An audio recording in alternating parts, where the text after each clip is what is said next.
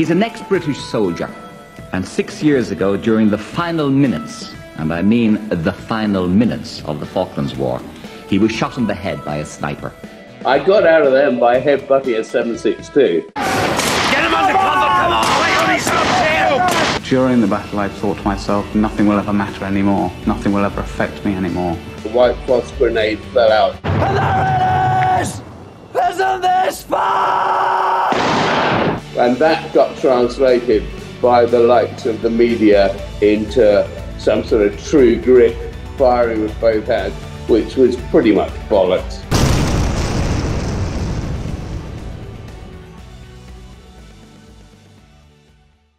I remember the old boys saying that all the Scots guardsmen came back from, Normandy with their weapons. So at the time in the battle, I'd run out of ammunition. I'd got pissed off with trying to get empty magazines back into bloody 58 pattern webbing, which was now all wet and swollen. I'd already taken the decision to throw my mags when they were empty. And I took to picking up Argentinian FNs. The trouble with that is, of course, you never know what's in it when you pick it up. It could be completely empty. But I wasn't going to throw away my SLR. I then had the misfortune of stupidly thinking I could change the mag on an FN because it looked so like an SLR, but it has a different magazine clip. And when people are shooting at you and things are going bang, you don't stop and start examining the weapon you're holding. So that's how I ended up with the two. And that got translated by the likes of the media into some sort of true grit, firing with both hands, which was pretty much bollocks. I like myself on a ridge with my arms in the air shouting, "Isn't this fun?" That's bollocks as well. But, I'm glad we cleared that up right from the start. Yes, it's funny. My friend Howie was in 4-5 Commando in the Falklands, and he said to me, "Chris, all this bollocks about safety catch. I was SA80, so it was change lever, off magazine, check it. It's in the Falklands. That was all out the window." He said, "You fired your fucking weapon as fast as you could get them rounds off, get that magazine, throw it as far away as you can, reach in your combat jacket, get another fucker on, cock it." And he said when they got back to 4-5, the first thing on their program was weapons drill. And he said all the lads were just staring at the floor, and the PW, the weapons instructors, like, "Come on, lads, show a bit of interest." Like, nah, it's all bollocks. I mean, and as you said, I had a smock. I got hold of a smock, and they're the best because with your belt on, you just shove it down the front of your jacket. And all this idea of nicely in and out of pouches goes out the window. Everything is just inside your smock. You look like you're pregnant. When they cut my kit off when I got injured, much to my amusement, a white phosphorus grenade fell out. I had completely forgotten about the preparation of grenades before the battle. So the first time I tried to pull a pin, I really couldn't do it. I had to crawl back and get another guy to help me pull the pin out because I hadn't prepped it. That was my cock-up. And the one bit of the film I bet they did get right was your Oppo having to shake you because you were still... Was it with some girl you'd met downtown or your girlfriend? I was late for the together at Chelsea Barracks to leave to go down to the QE2. And eventually my orderly, my radio operator, was spotted with 2 SLRs, which rather gave away the fact that I wasn't there yet. I did get given a shitload of extra picket duties as a young officer as punishment. I got out of them by headbutting a 7.62. It's I mean, you've had a lot of stuff to deal with, Robert.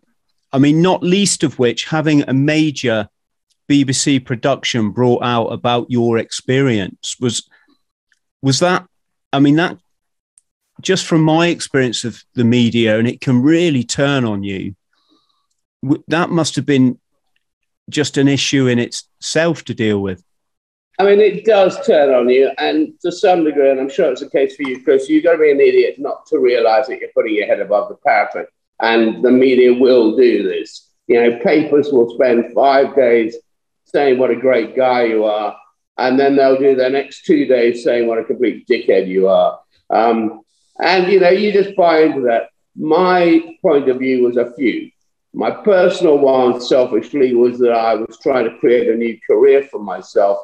I went into film and television via theatre. Ironically, in those days, I was still able to meet a lot of the boys who'd been members of ENSA, the Second World War Services Entertainment System. So I got to work with people, believably enough, like Spike Milligan, who suffered terribly. All sorts of people I met, Derek Nimmo, Lord Ricks of Whitehall. You know, they're all ex-Second World War guys who'd served. My agent was a guy called Richard Stone, who had an MC from the Second World War. So I was doing it to pursue a future life for myself. I was also doing it because I think it's important that these things are talked about, that events in history are remembered. I was pissed off at the time that the standard of post-care for veterans was so appalling. I was also pretty bemused by the concept that a government could fuck up so badly that we'd end up in a war. And then because we, an apolitical force that defends the country, wins that war, they get re-elected. I couldn't quite work that one out. So those are the things I was doing. And it was of no surprise to me that opened the gates to a few bits of criticism. You'll always get it. It's water off a duck's back to me. I really don't give a shit. The people who often make those criticisms weren't there. I understand the boys that maybe had a few criticisms that were there. You know, it wasn't a war about me.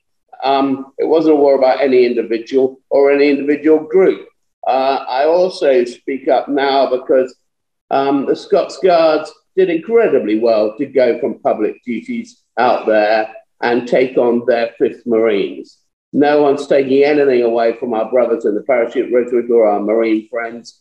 They did an amazing job, and they carried the fitness that allowed them to do that yomp, as they call it. Without a doubt, praiseworthy beyond belief.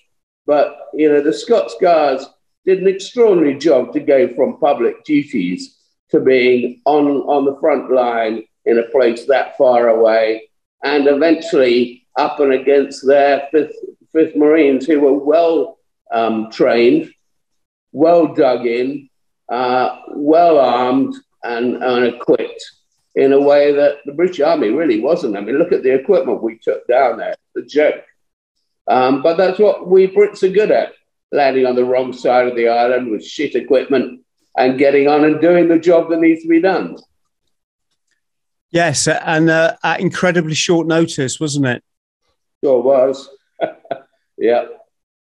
But it's rushed away, you know. It's the 40th anniversary now. Is this a difficult time for you, or do you have to compartmentalize this in some way? Every year on the anniversaries is quite difficult. I had a bad year a few years ago. A number of my boys died, you know, through alcohol abuse and not being able to cope in many ways afterwards. Plus, you know, 40 years on, even if you were the very youngest, maybe down there, there were a couple of naval ratings who were maybe 17. They're now 57. You know, the numbers will not be retained for long. So the 40th anniversary of any event like that is always going to be a big one. I mean, we're all mortal, you know. It's amazing that I'm still here. So to that end, it's a big one. Every year it's always dredges up a bit. That is quite hard. But, you know, I feel slightly duty bound for the guys. You know, there are a lot of guys who would not want to do what I'm doing right now. sit in front of a screen talking to you. There are a lot of guys who suffered terribly, and families. That's the big thing for me. Our association is called the Tumbledown Veterans and Families Association. It's the families that have suffered for our eagerness to soldier. And we were eager to soldier. You know yourself. You get the opportunity to go and do what you've trained for. You want to go and do it. You rush to join in. The families aren't quite so happy. I now have a son serving in the Scots Guards. And with all the shit that's going on in Europe and Ukraine, you know, my wife sits there and goes, oh my God, what happens if this escalates and he goes to the front line? I know that as a 27-year-old, he's partially aware of that and not stupid about that. But as a soldier, that's what you want to do. Go and soldier.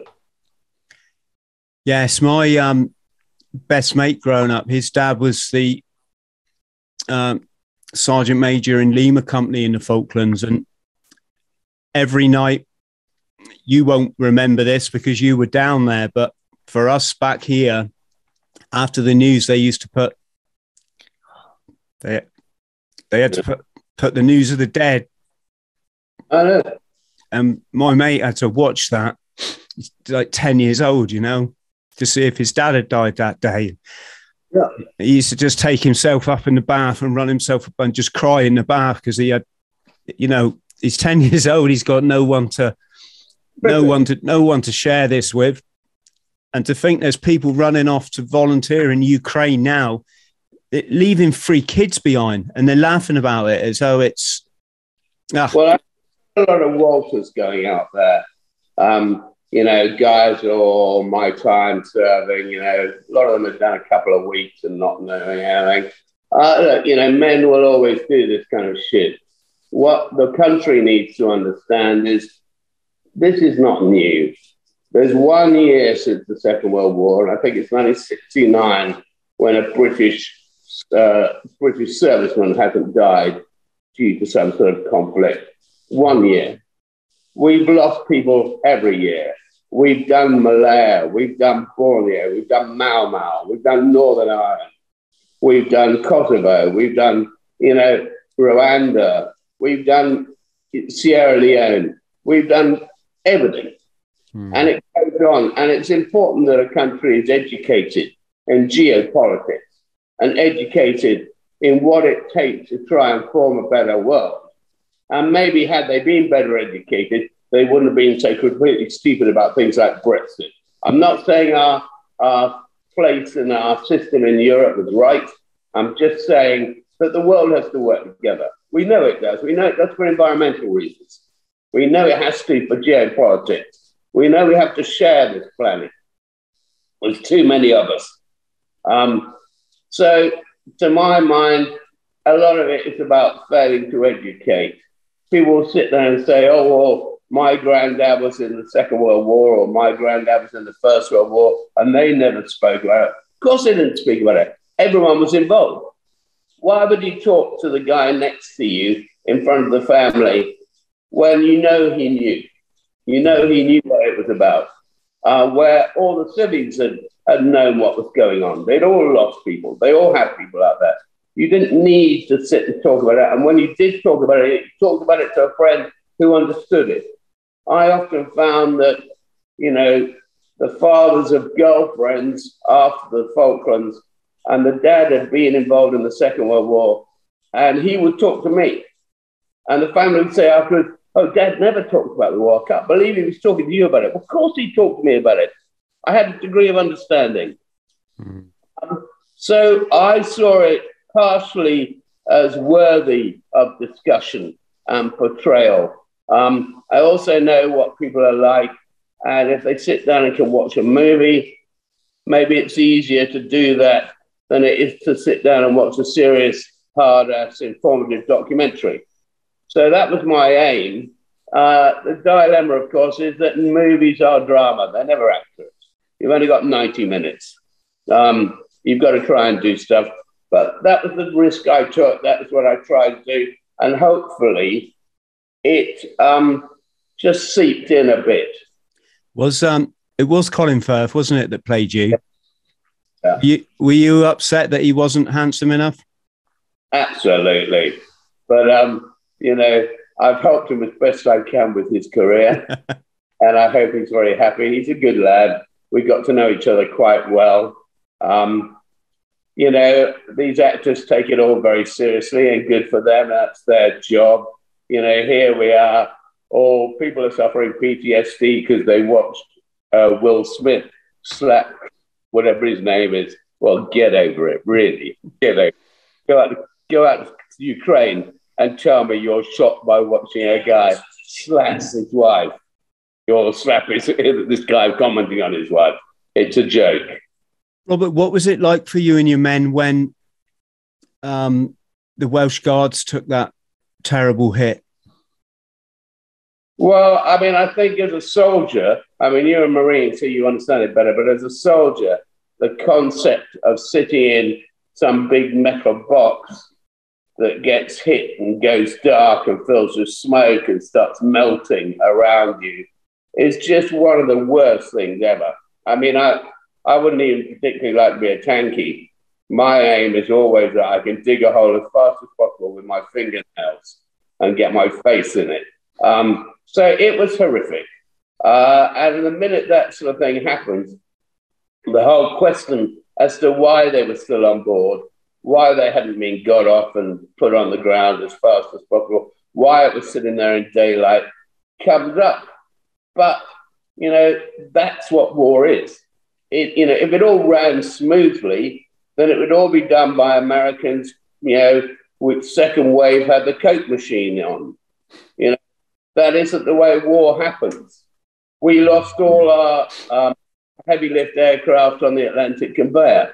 We lost a lot of our close air patrol cover on the Atlantic conveyor. We lost our ambulance equipment on the Atlantic conveyor. What do you say? Had the Argentinians invaded 2 months later, the winter would have already closed in when we got down there. We would have frozen on the mountaintops. Had the Argentinians waited a couple of months later, I think that the British government were looking at getting rid of one of the aircraft carriers. You can't go to war with one aircraft carrier. If that gets sunk, where do your boys land? This is just what happens. It's the way it goes. We've had people out training Ukrainians. I've known of them out there doing it for the last year and a half. We've known this sort of thing is ticking forwards and moving forward slowly. That's just the way life is. What was it like? You were a young lieutenant, so second lieutenant. Lieutenant. Yeah. Does that, were you troop commander or you 2IC of the troop? It's been so long ago for me. I was, as far as I was concerned, I was quite fortunate. I joined very young. I signed up as a potential officer with my O-levels at 16 and a half. So I was one of the few platoon commanders that was not even still on my first troop platoon sergeant. You know what it's like. Your first platoon sergeant, for goodness sake, listen to the guy. He's got so much more experience than you.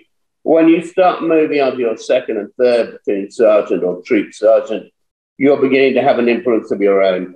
I was already served in Belfast. I'd been in the fourth row for a 6.5 months emergency tour. I was a jungle warfare instructor in Brunei. So I saw myself, no matter how young and how babyish, as being one of the more experienced platoon commanders. In those days, there was an effort on behalf of the recruiting people to try and get in university officers and things like that. My older brother joined and had Cambridge paid for. So he was one of these university wallers as far as I was concerned. I'd gone in through brigade squad at the very bottom level at sort of not quite 17 and, had gone up slowly but solidly, served in Belfast, served in Kenya, served in Brunei. And so when the Falklands came along, I was buggered if I was going to be standing in the Tower of London or outside or inside St James's Palace. I wanted to be there in green, not in red. I'm very proud to be a guardsman. We have some excellent soldiers, no doubt about it. It was important after the terrible occurrences with the Welsh Guards and the obvious questions that there were always going to be about, was a Guards regiment that had been doing public duties able to go straight into combat? And I think had we not performed the way we did, then in this current financial climate, or certainly the one that's been around for a while, you might have found the Household Division turned into a ceremonial unit, which is not what we want to be. We do ceremony, and we do it bloody well, but we're soldiers. Yes. And best, in my opinion, the best regiments in the British Army are always the one with dual purpose. You know, Marines are soldiers and they're Marines. Paras are soldiers and they jump out of aeroplanes. You know, riflemen are soldiers and they're riflemen. Guardsmen are soldiers and they're guardsmen. This is what you need to be. You need to keep the boys busy. So when you were lined out at the bottom of that mountain, have you already dealt with it in your mind that you're probably going to lose people? Your boys, I mean. Yeah, I mean, you know, and we had done in the diversionary attack, it tends to raise your determination at that point rather than break you, is my experience. I was going to be more broken by waiting around in the cold. You know, the approach from the start line, which was, you know, seriously, you know, your ass was doing this because they had better night vision equipment than we did. We're going a long way in a silent approach. And with no contact happening at that point as we approach, which is the aim, my worry was they weren't going to be there. You know? And when I'm held back waiting for the companies in advance of us to do their job, even when the fighting starts, I'm there thinking, shit, I'm going to die of cold waiting for these guys up front who are having all the fun. Now that sort of turns around when you start having the fun. And the question is it always fun? Well, no, it's not, but it goes into that kind of, you know, I won't just use the cliches of red mist, but you know it does. And my job as a platoon commander is to provide the momentum to lead from the front. And you suddenly have an awareness. I'm not saying First World War, because bloody hell, how do you compare to that? But, you know, you've got your supporting fire coming, let's say, from your left, obviously your right flanking attack. So supporting fire is coming from your left. Supporting fire is coming from your guys behind you. And enemy fire is coming from you in front. You know, this is not the spot to be in. It is the required spot for a platoon commander. And when I eventually was able to look around me on the Uganda, the hospital ship Uganda, you know, being the belligerent shit I am, I said, where are all the other platoon commanders? Why hasn't everybody got a platoon? Now, we lost platoon commanders and a lot got injured. So it was a rash and stupid comment of mine. But that was how I felt, you know. If you're going to get shot, the likelihood is the guy leading with people shooting from behind him and in front of him and to his left and to his right is one of the guys that's going to get hit. But that's our job. You can't have it all. You can't wear it up here and take the salutes and then not go and do what your duty is. Were there a lot of landmines in front of you? If there were, we weren't checking them out. You're just taking your chances. The diversionary attack had gone in. They'd basically taken a spot to take a bearing from they'd assessed that that was an Argentinian position off in that bearing, and they judged the distance. That night, they advanced from that spot on that bearing, stopped, used our useless IWSs to look around, couldn't see anything, couldn't hear anything, so advanced again, did that 2 or 3 times before they heard snoring, looked down and found themselves surrounded by trenches. A message came over one of their Klansman radios. It was very loud, I gather, because I think it came from one of the light tanks that was in the very background trying to give supporting fire, ready to give supporting fire. That, of course, woke all the Argentinians in the trench in front of them. A firefight commenced in which we certainly had 2 killed and a lot of close calls and a lot of injuries. And to give you an idea that you know what it's like, one of the guys who'd been shot fell on the ground and his mucker picked him up, threw him over his shoulder, and as they broke contact and ran out, the guy carrying the injured guardsman stood on a mine. They both went up in the air. They both landed. The guy who'd been shot then picked up the guy who just stood on the mine and lost his leg and put him on his shoulder, and they ran out together. What do you say? You don't. There's no words, are there? Bloody hell! Yeah. It's all suddenly got a bit real for you all. Exactly, and you know that was the case for all of our people down there. What the Paras suddenly found themselves dealing with at Goose Green, what they did on Longdon, what the Marines did. You know, listen, we as a country and as a nation, and I say country broadly because I'm Scots and proud of it, we're bloody good at this. Good at football. We are good at this. And so how was it for you when you started to take casualties? Well, as I say, I think the point was that really casualties at that point up your dedication, your keenness to contact and pay back.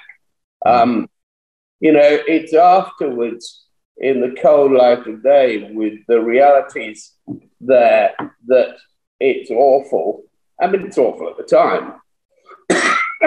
But at the time, you just want to avenge what's going on, and it increases your determination. So that is what it was like for me. I think afterwards it comes back, you know, it's those also, you know, I was lucky. I went back to a military hospital in the days when we had proper military hospitals. And if you can remain in that family fold, no matter how broad you call in the family, it's easier. When you end up those years later on, without your mates, without your muckers, without the family, without the career, without the structure, that's when the devil comes out and dances with you. Did you have problems with the booze? I've got no problem with booze as long as I can afford it. Yes, good answer. I mean, disagree. And I've just had to check in with a new doctor. And, you know, they do that. How many units is how many? And I said, I'm an alcoholic, not a fucking accountant. You know. But, yeah, I think, you know, the family has suffered. I've just always presumed I wouldn't be around that long. And, you know, you're confusing me with someone who gives a shit. Well, nobody thought you were going to get off that hill alive, did they? Not really, no. 762 to the head, not to be recommended. Very complex. The medics and the surgeons are and have continued to be staggering people. You know, things like the severe cold down there was no doubt an influencing help to survival. The fact that it was a closed head injury, open head injury, meant you got no build-up of pressure in the skull because the skull's broken. But what can I say? I wouldn't suggest it to anyone. No, you're not selling this to us. Well, same as officer, they say. And Robert, I mean, God, forgive me if you're sick of talking about this, but I mean, literally, you had taken that hill, hadn't you? You'd taken that mountain. This was just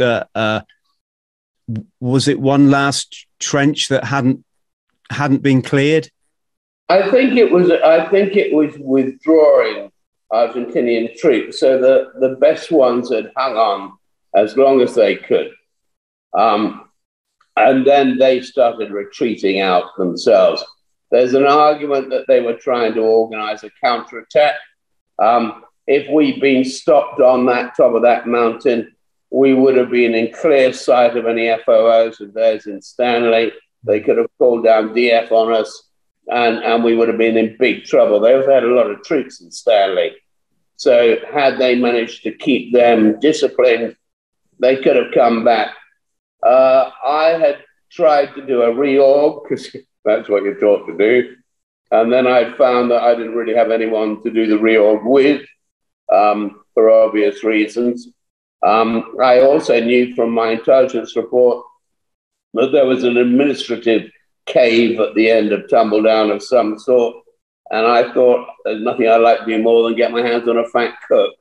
That's what I was after. But in the attempt to reorg, we came under fire. I think they were trying to break contact to extract themselves, or they were preparing to do a counterattack. And I realized at that point I had to get the momentum going again and get going up that mountain. So I did so with a couple of guys. Those features are very difficult. If they've got the high ground, it's very easy to lob grenades down on people. If you're at the bottom and you throw a grenade up, there's a very good chance it'll bounce back down at you. You can be under artillery fire up on those mountains, and a certain number may hit the peat and disappear into it with a big whop.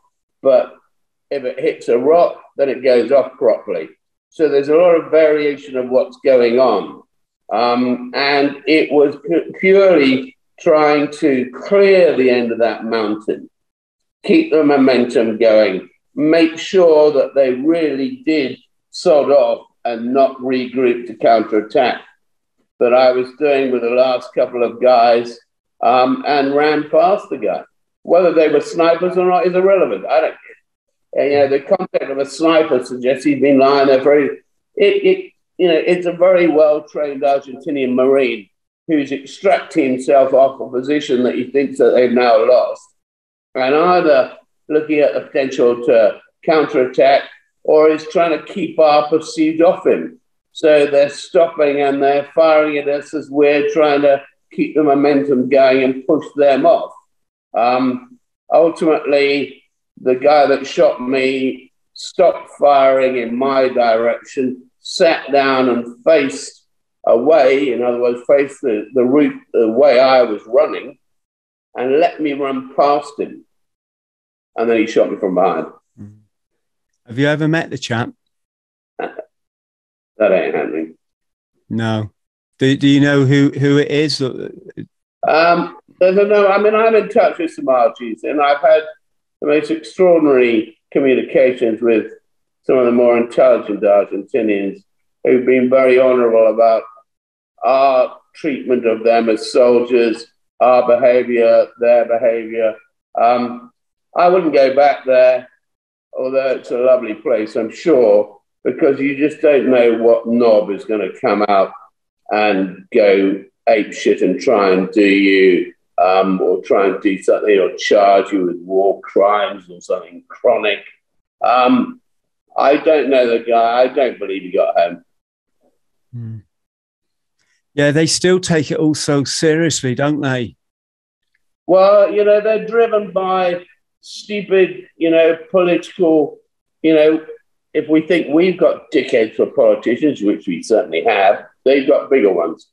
And it's extraordinary that people are diverted from their true domestic problems by some historical concept that these islands are theirs. And maybe those islands are theirs, but that's not the way to do it.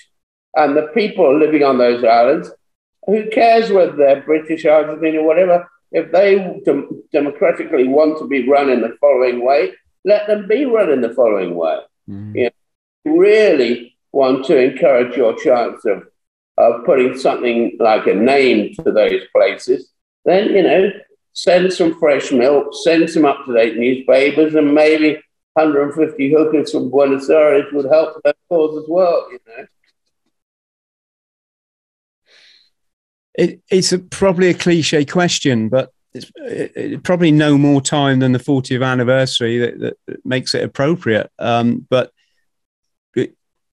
did Thatcher do the right thing, or is that just so open to interpretation? I think without a shadow of doubt, as a war prime minister, she did the right thing. Once they had landed and done what they did, to not hesitate, to crack on and come back with full vengeance and determination was without a shadow of doubt the right thing.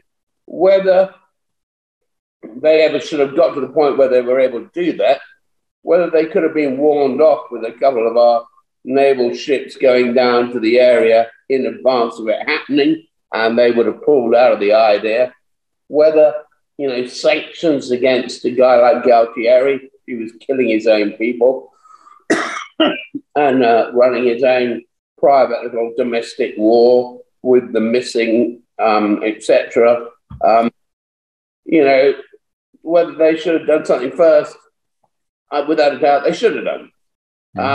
But once they stupidly allowed him to do what he did, she acted in the correct way. I mean, all you have to think is sitting in your own home, if some guys come in with shotguns and start waving them in your face and trying to nick your bits and bobs in your home and threaten your family, you would expect a team of negotiators to come in and solve this problem. And if they failed to negotiate their way out, or your way out, then you would expect a team of policemen or whatever to come in and save you. We were no different to that.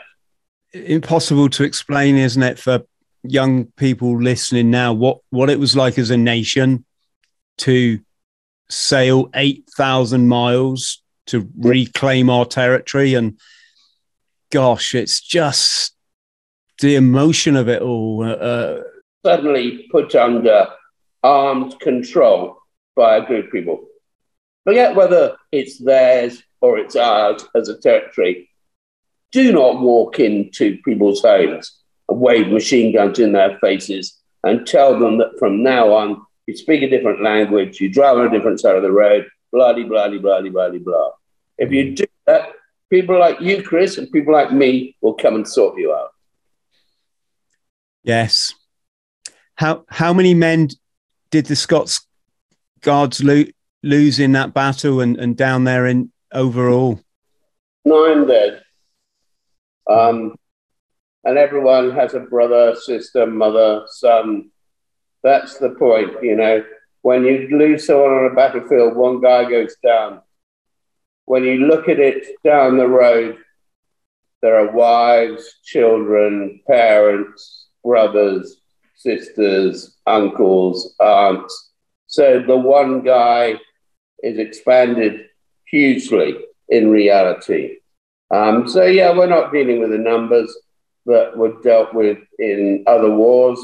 But it did come out of nowhere, didn't it? Let's be honest. And it is moronic that we can't deal with this kind of stuff.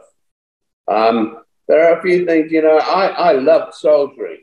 So, partially when we think of Ukraine and things now, I would go back to the old adages that if you want peace, prepare for war. I've got no issue with war. It's not right. It's not good. There are too many people on the planet anyway, so let's have a good dust up. How was it coming to terms with leaving the regiment? Well, that's the worst bit, isn't it? That's the worst bit. You know, you find your place, you do your best. You go from being a fiercely proud young person, fit, trained, to being in a wheelchair, wetting yourself. That does sound pretty much like a Saturday night in the Marines, but that's another story. No, yeah. And you made quite an impact, didn't you, on that TV show? I don't know. Was it Gabriel Berner, or have I completely got that right? Wrong. Gabe. Yeah. That was pretty impressive. Media guy. So he had the power to talk to his guests along. He, you know, like one of the originals that I don't know, Parkinson, Jonathan Ross's, you know, interviewer. And it was one of the first interviews I did where I got the chance to sort of talk. And, you know, I was aware that the British government and the establishment were very nervous about me as a young officer speaking out. And that just encouraged me, really, because I thought, why are you so worried? Come and pat me on the back and ask me to say something on your behalf, I'll say it. But when you run around being paranoid, maybe there's a reason you're paranoid. Yeah. My mate used to say, if you think you're paranoid, it's because you probably should be. Yeah. You had that audience just in silence, though. It was quite, it wasn't a British thing, was it, really, to speak out about the rights and wrongs of war? And you courageously did, and not just courageously did, but after having half your bloody head blown off. Well, I saw it as my duty because I think that, you know, I was a platoon commander then. I still have a duty to my soldiers and Scots Guardsmen, and people forget what it was like in 82. You know, before any attempt by Help for Heroes, before Headley Court was sorted out at all. And it's ironic, you know, for God's sake, Charles I created the Royal Hospital with our fantastic guys there, you know, hundreds of years ago. After the Crimea, we created the Corps of Commissionaires who gave people jobs running the entrances of big banks and things in London. 2020, we have guys sleeping on the fucking streets. There is a duty of care by government to look after the soldiers, etc., that they put forward, and and ask to work for them. You know, for God's sake, it's not that complicated. Work out some sort of point system. If this person's been a policeman, if this person's been a nurse, if this person's been a fireman, if this person has helped our society, give them some theory points so that they go ahead and get the council house when they need one, ahead of others. The world isn't fair. Let's not try and pretend it is. Yeah, I think we all have to get our heads around that one, don't we? My dear old Nan always said that. Life ain't fair. I think if you make that your starting point, stops us feeling sorry for ourselves, and then things start to happen. Was there a particular kind of turning point for you, Robert? Because one thing that came clear from the film was the anger, and I'm guessing, I mean, you're dealing with trauma that no one else can understand. Did you have an epiphany moment where you thought, right, hang on, let's take a different direction here? I think, you know, there was what I called at the time a cynical awakening. when I came back, as I said, I was lucky enough to stay in military hospitals, etc. But when, you discover that the boys who were injured weren't allowed to take part in the victory parade, when I discovered that, yes, I could go to the memorial service in St. Paul's, but I wasn't allowed to wear a uniform, you start saying, well, hang on, what's going on here? Why? What are they ashamed of? Why are they hiding us? Why are they picking the images that suit them? My parents ended up telling poor Simon Weston's mum, which aircraft he was going to be on. And they found out from journalists because, the British Army aren't just useless at PR. Mm.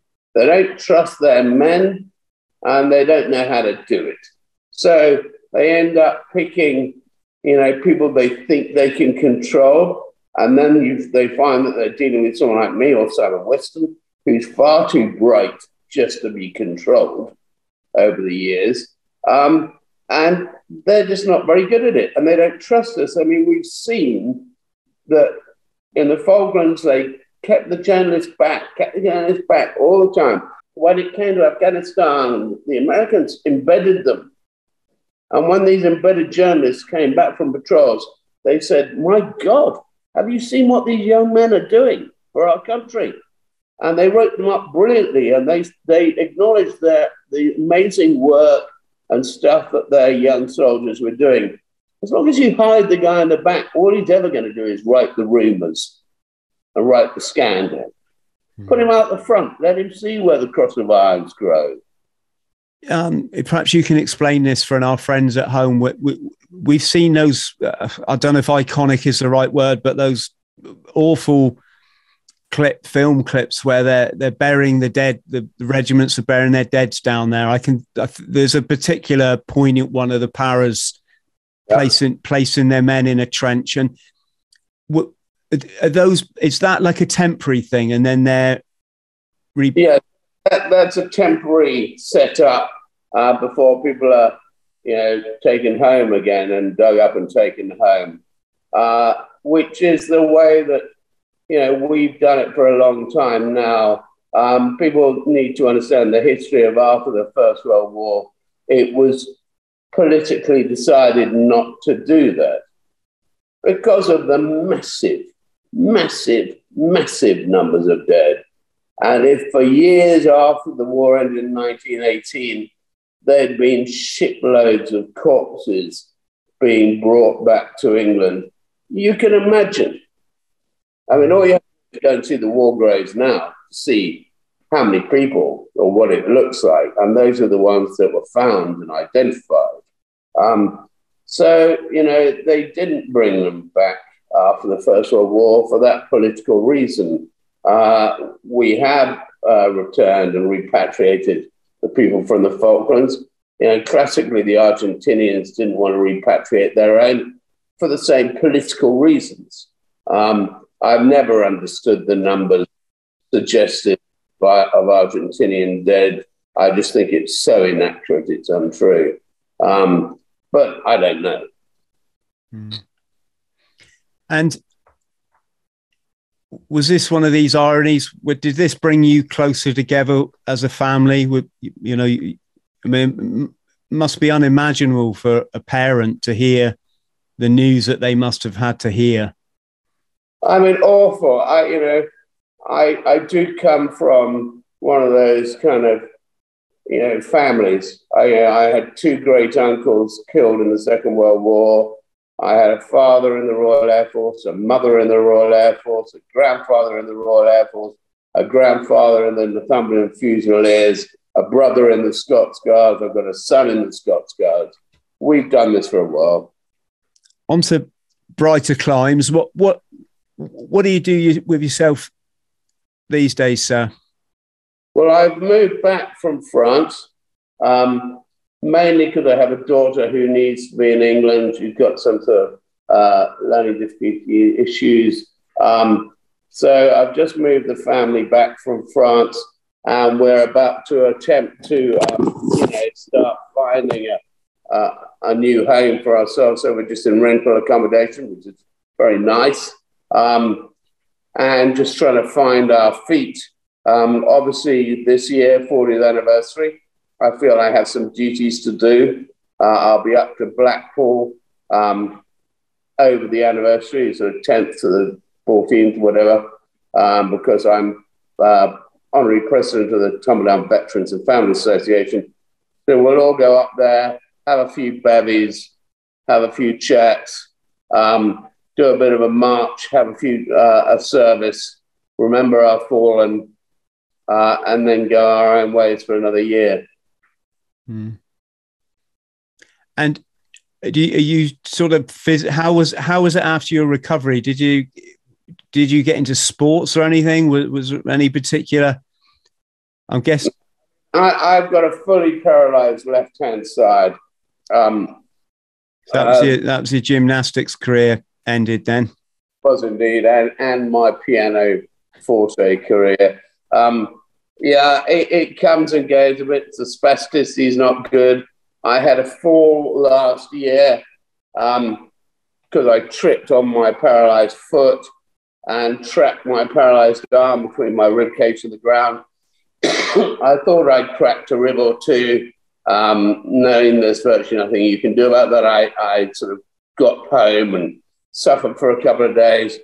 Ended up in an ambulance 6 days later to discover that I had actually multiple fractures or 8 ribs, and I punctured my lung. So they've cut all my backache and spread the ribs, taken out a few bits of lung, which is why I'm smoking. And that wasn't very good news last year. I just tick by as I can, as long as I Bloody Mary in the morning and an Agresco about lunchtime, and then over a bottle of wine, roll a couple of cigarettes in this outrageously expensive world. I'm all right. Yes, well, you've certainly earned it. Well, I wouldn't go that far. I'm certainly taking it. Mm. Hey, you'll be lucky living in France, because I was I'm not sure if I'm supposed to say this, but I was a tobacco smuggler back in the day. We used to hit a warehouse in Belgium, I think it was, not far from the French border, and fill up our car to the gunnels, then back through the Channel Tunnel, dump it all in a B&B in Dover, and then back through the tunnel again, all with no sleep. And God, we did so many trips, and then finally we pulled off that Channel Tunnel, off the train, I mean, and all the cops and the customs were there waiting for us, and they're like, "Stop, follow this car, please." And they took us in this big warehouse, which was full of God knows how many other vehicles that were all clearly smuggling vehicles. There were Toyota Hiaces and vans and all this stuff. They said, they interrogated us. We said, "It's personal use." "Oh, you intend to smoke 5,000 packets of Golden Virginia, Mr. Thrall, do you?" "Well, I'll give it a go." And they said, "Right, we'll do your deal. You can claim it's for personal use, and we'll take you to court, and you can drive away now, but we'll tell you, you will lose in court. Or you leave the car, leave everything in it, and the door's there." So the four of us looked at each other and went, next thing we're trying to find a bus stop to take us back down to bloody Devon. It was, yes, but you've got the wonderful cigarette prices over here to adjust to now. So now I'm rolling my own. Yes. Anyway, there's nothing that us guys who've served like more than a bit of drama. It is the grey, tedious, administrative, have you paid your gas bill that drives mad. A bit of claret, a few bangs. That's what we live for. Yes. You get one life, and if you live it right, one is enough. Exactly. Robert, listen, it's been absolutely wonderful to finally meet you.